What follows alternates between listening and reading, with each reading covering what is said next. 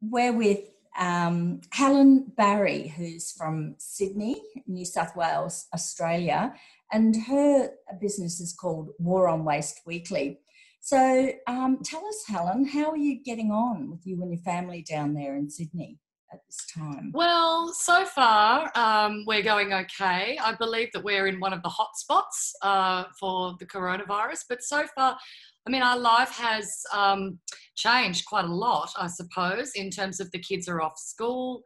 My youngest is off childcare. So yes, I'm now working from home effectively, which I was before, but not with all my family with me. My husband is off work as well. His business has gone into hibernation, which is, so it's quite stressful. And, but you know, we're adapting and managing and trying to look at the positives of the time, really.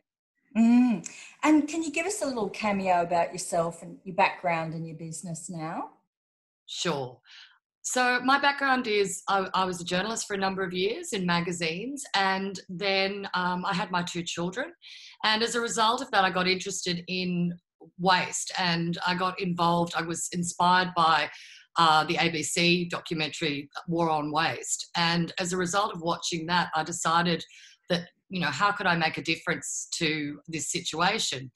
And I decided to create a website, an online magazine called War on Waste Weekly, to educate people about the small changes that they can make to help the planet. So that was about 18 months ago I started that. And along the way I discovered, I learned how to make my own soap.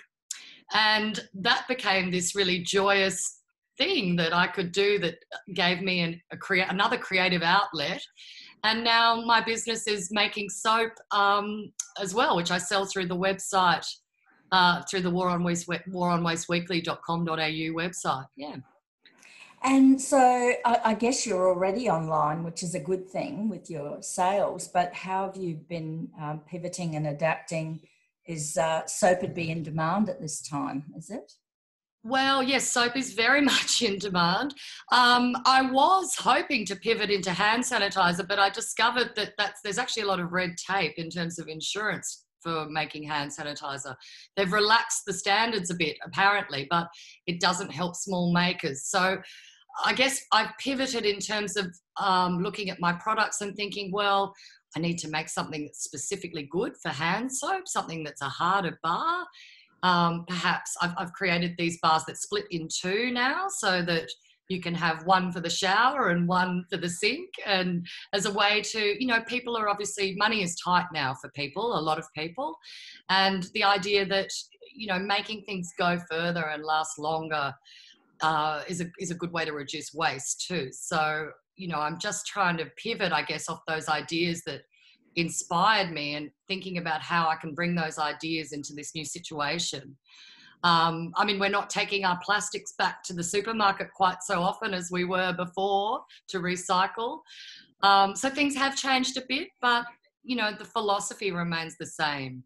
Mm. And, you know, I've talked to a number of people who've said they've become more conscious of the resources that they need to live, and also reducing their waste at the same time. Have you noticed that? Yes, I mean, I definitely think that, you know, in terms of where we're at now, I mean, I was very interested in reducing our waste as a family. We originally started out as a project of changing one thing each week to reduce our waste. So we started composting, you know, we started recycling all our soft plastics. We said no to any sort of single use and made sure we were following using reusable things and recycling and upcycling. So we've been doing that for a while, but I think now what's changed is just keeping it as absolutely simple as possible, you know, with the cooking. You know, if I've got eggs, milk, flour, fruit and vegetables, I'm totally happy. I can make something with that, and I don't have to have, you know, pink Himalayan rock salt to make my life complete. I think that there's, you know, that in the olden days, well, in wartime, obviously, rationing was a huge thing, and where it's the first time my generation, anyway, has experienced anything like this toilet paper fiasco, and the resources are tight at the moment, and so we don't want to waste anything at all, even more so than before, just so that we have what we need. I think it's been a bit of a wake-up call for people that really you don't really need very much to get by, right now. Yeah, so you're actually learning some of these things for the first time, are you? Younger people, or are there things in your background that you're drawing on, your resilience, self-sufficiency skills, or is this all new for you? Well, I had grandparents that were very self-sufficient. I remember they were always composting. They were always reusing things. I remember my grandmother telling me about dresses made out of sacks of flour and, that sort of thing. And I was very aware of the fact that things were always repaired and not thrown away. They didn't have that culture that I grew up with in the 80s. If something broke, you just threw it out. You got a new one. It was not necessary. Or you put it in a drawer because you thought you might fix it later on and you never got to it. But yes, no, I definitely learnt that from them. And I learnt that value of appreciating, looking after things, and I think that a lot of that has gone by the wayside now. And perhaps times like this where supply chains are cut, people can't get a hold of things in quite the same way. You can't just have whatever you want immediately right now. I think that that's educating people to really value what they have, and making it last that little bit longer. So, yes, it's been in my background, but yes, it's given me probably more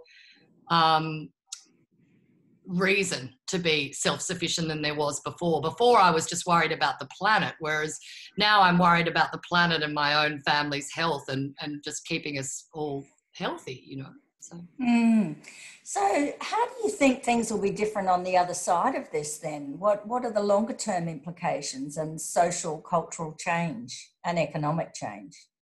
Well, I like to think that this will reinforce things like the slow movement. We really need to slow down now. And, I think that the most important thing right now is that we get to grips with where we're at and we lower our expectations. So, I think that it's a twofold process. We have to think about where we're at right now and just take it day by day rather than getting overwhelmed about, well, how soon are we going to be out of this situation? But at the same time, at the other side, I'm hoping that we appreciate gathering more, I like to think that we've spent a lot of time being online and that perhaps we'll find going outside and reconnecting with people a much more joyous experience perhaps than ever before. And I like to think that we'll appreciate things more because we've been denied them for so long. And, what's one piece of advice that you give to your friends or that you have, taken on board yourself to getting through this time? I would say just take it one day at a time. Lower your expectations. We have days where we don't get very much done at all. Routine actually, funnily enough, has gone out the window for us, and I'm okay about that. Our days seem to be dictated more by how we're feeling, what the weather's like. I think that I'd say to everyone, you don't actually have to achieve anything in this period. Let go of that idea and just focus on surviving. Like, that is the achievement right now. All we need to do is survive and help as many vulnerable people in our communities as we can to do the same. Just take the pressure off yourself and try not to look too far ahead. That's what I would say. Yeah, and so in terms of your daily routines and strategies, of, how are you get up in the morning, and are you going for a walk, or have you got access to the outdoors still? We do. Well, usually what happens is my husband gets up in the morning and takes the two children out so I can actually get some work done. So he'll take them for a bike ride. because all the playgrounds are closed, of course, but we're not far from Centennial Park, so he can ride up to Centennial Park and they can ride around and they can ride back, and that's their exercise for the day. And that allows me just to work in very short, sharp bursts instead of doing whole days, which I'm used to. I tend to just grab snatches of time when I can. And then, I try to work at night, although I'm so exhausted after having the children around all day and homeschooling and trying to achieve things. I really do feel that I'm just trying to be kind and easy to myself and say, this is okay, you don't have to be perfect and get it all right at the moment. It's enough of an achievement if everyone's still standing at the end of this. I think that's really important to remember.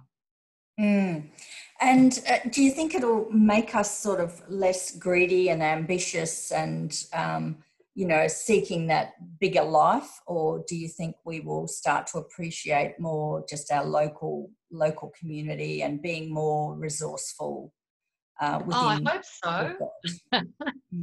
I hope so. It would be wonderful if it just made us more focused on living locally and connecting with our local community and supporting our local businesses. I feel that, now is the time to really look around you at the people that are struggling in your own community. And, if you can buy meat from your local butcher, go to your local butcher. If it's right next door to Coles, I think Coles are going to be okay. They're selling a lot of toilet paper. Just think about the smaller businesses and the people that really need the support right now. And I do hope that as a result after this, that, perhaps these big global supply chains will be a bit of a thing of the past. It would be nice if Australia got back into a bit more manufacturing and making and valuing, things that are handmade and handcrafted. I mean, I certainly think people like you, Jane, have done a lot to support that movement.